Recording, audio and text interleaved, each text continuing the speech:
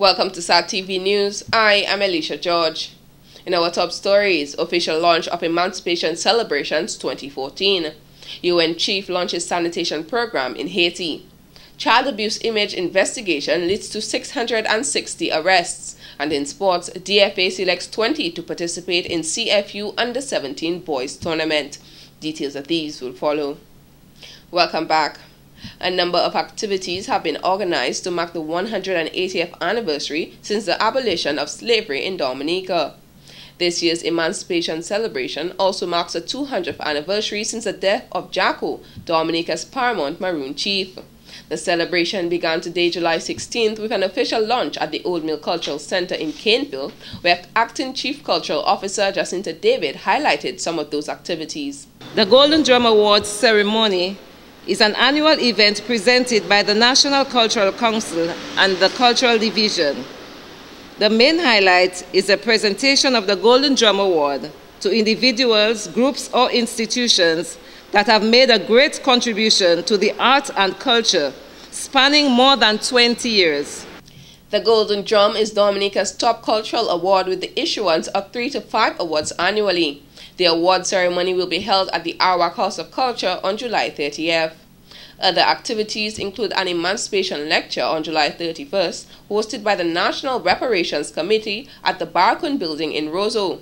Emancipation Day on August 1st, followed by an emancipation hike and a community event titled Honoring Our Heroes on August 2nd. The celebrations will conclude with a Nature Island Literary Festival and Book Fair on August 8th through 10th. Also speaking at the launch, Dr. Alwyn Bully, chairman of the Nature Island Literary Committee, says this year patrons will witness a much-needed change in the festival. And this year we'll be actually presenting a series of plays and discussions on playwriting and directing, etc., in memory of and in honor of William Shakespeare, who celebrates his 450th anniversary this year. 450 years since the birth of William Shakespeare, the man who brought modern writing into focus. Meanwhile, Minister for Culture, Honorable Justina Charles, says it is important for all of us to recall our history and pass it on to the young generation. We must always remember that the resistance of the Maroon and the slaves here in Dominica and other Caribbean countries played an important part in hastening the end to slavery. Emancipation Celebration thus allows us to pay tribute to those who died for our freedom and to celebrate that freedom. A people with no knowledge of their past is like a tree without roots. The Emancipation festivity is an annual event commemorating the abolition of slavery in Dominica. It is a celebration of freedom, the struggle of our ancestors and the Maroons and others who played an active role in the abolition of slavery. Earlier this month, it was announced that the 2014-2015 national budget would be delivered on Wednesday, July 23rd from 10 a.m. during the House of Parliament proceedings. Adding to this announcement, Prime Minister Honorable Roosevelt Skerrit said in a recent statement that government has not interrupted any of its social safety nets in relation to the upcoming budget. We continue to implement a number of very important projects. Now, within the region, you hear of governments cutting in salaries. In St. Lucia, there's a fiscal gap. The government has indicated that it has to close the fiscal gap. The route they're taking to close the fiscal gap is reducing on the wage bill. The wage bill is always the largest chunk of the recurrent expenditure of all governments. The Prime Minister noted that there is always a case that can be made for the increase in tax. However, over the past few years, his government has been able to minimize the impact on its tax-paying public in respect to a number of capital projects. If the taxpayers are saying to you that they're not in a position to pay more, can you really tax them more? And this is the point I've also made in respect to salary increases.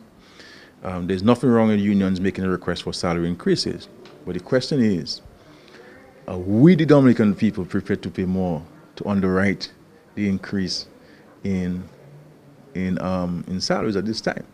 The Dominica Hotel and Tourism Association, DHTA, recently issued a call for the reduction of value-added tax, VAT, the removal of tax on service charges, food for staff and owners, uniform for staff, and an overall reduction in the rate of tax on accommodations. One of the things I've always stated is that the VAT replaced a number of taxes in the country. And that while we want to be responsive to the requests of various stakeholders, the government must take every request and consider the whole before we take a decision. You cannot take a decision without looking at the whole impact on the entire country. He did say, however, that there are some requests made by the DHGA which the government can consider in the upcoming budget. Travel and Leisure, an online travel magazine based in New York City, has named Dominica's Boiling Lake one of the strangest lakes in the world. There are more than 3 million or so lakes worldwide, so it takes quite an astounding trick to stand out, according to an article published in CNN Travel on July 10, 2014. Dominica placed 5th out of 17 entries which were considered to be attention-grabbing. The official article on Travel and Leisure read, "Water at the center of this 200-foot-wide lakelet stays in a constant rolling boil, so hot that no one has been able to take an accurate measurement. But consider that at the shore, this lake already measures between 180 and 197 degrees. Scientists believe the vapor-covered cauldron is really a flooded fumarole or a vent that leads directly down to volcanic magma. It's not the largest heated lake in the world, but the Boiling Lake is certainly the most forbidding." Other top-rated lakes include the Spotted Lake in Canada, Tanzania's Lake Natron, Jellyfish Lake in Palau, Lake Non Harbin in Thailand, and La Brea Pitch Lake in Trinidad and Tobago. The online magazine also named Dominica as one of the best places to travel for 2014. The magazine is published 12 times a year and has a readership of 4.8 million. 53 children between the ages of 5 and 13 are currently benefiting from the Public Library's annual summer program, which began on July 7th and will run until the 25th. Sylvia Christian, coordinator of the library's summer program, said the children are learning more about the environment, how to write songs, dance, paint, read, and write. This year, our theme is Explore Your World. Okay? And it's our sub-theme, but our overall theme is Read, Connect, Explore Your World at your library. This year we have organized various activities for the children. We have, like right now, we have how the children can writing songs. So we have invited Mr. Ian Jackson to teach them how to write songs, and that's what he's doing right now. We also have Creole. They're going to teach them basic Creole words, that they can be able to speak the Creole language. Also, we have teaching them about organic farming. We have had a field trip to this Smart Farm, where the proprietor took them on a tour of the field, and we actually taught them the different leaves, the different trees, the different herbs. Christian noted so far the children have been on a number of field trips where they are learning firsthand how local products are manufactured. She noted with the number of activities included in the summer program, the children will be fully entertained. Okay, so far the program has been very successful. At the end of the week, I just have an evaluation at the end of each week, and asked the children if they have been enjoying the program. They said yes, they have been enjoying it.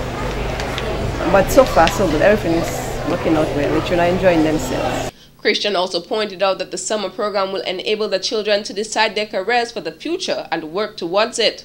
The children also participate in reading competitions daily in an effort to strengthen their vocabulary. Reading is very, very, very important. At an early age, a child should begin reading from the stomach, from the womb. The mother can read to that child. When that child is born, then the mother can read. So reading is very important. The more you read to the child, the more the child gains knowledge. So reading is very, very important. The children's reading ability will be tested at the end of the program. We now go to the People's Poll, brought to you by Beacon. When we return, more stories. Welcome back. Wayne Bertrand of Pottersville is pleading with the public for their assistance in locating his vehicle. Between the hours of 12 a.m. on Tuesday, July 15th and 8 a.m. this morning, a white Nissan Sunny B14 car was stolen in Pottersville across from Jericho's Bakery on Steber Street. According to Bertrand, a stack of CDs, his business documents, and over $600 was stolen from the vehicle. Anyone who spots a white car with registration number PK981 is asked to call telephone number 225-5801 or visit Ross University, where they can request to speak to Bertrand. Distinguishing features on the car include a crack on the front windshield, a crack on the left side of the back bumper, one blue wiper on the driver's side of the vehicle, and a black on the passenger side, as well as 4 white rims, 3 of which are racing rims and 1 regular. Prime Minister Honorable Roosevelt Skerrit says that family members of persons at the Dominica Infirmary need to do more than they are currently doing as it relates to financial contributions to the organization. He said although the government covers the full cost of the infirmary, he recently had to make a donation of $70,000 to the organization in order to carry out improvement works at the facility. But you have people who have family members, and these family members, they have lots of land, they have money in the bank, they receive a pension, they receive Social Security benefits, and these families are not giving the infirmary not $1 of the pension or the monies they're getting from Social Security. The Prime Minister says the policy will be changed by the government, where persons wishing to live at the infirmary will have to sign a legal document authorizing that their pensions or Social Security funds are sent to the organization. And if you have land, you should sell land or bequeath the land to the infirmary so the infirmary can liquidate it to help pay for your maintenance. Because when you come to the infirmary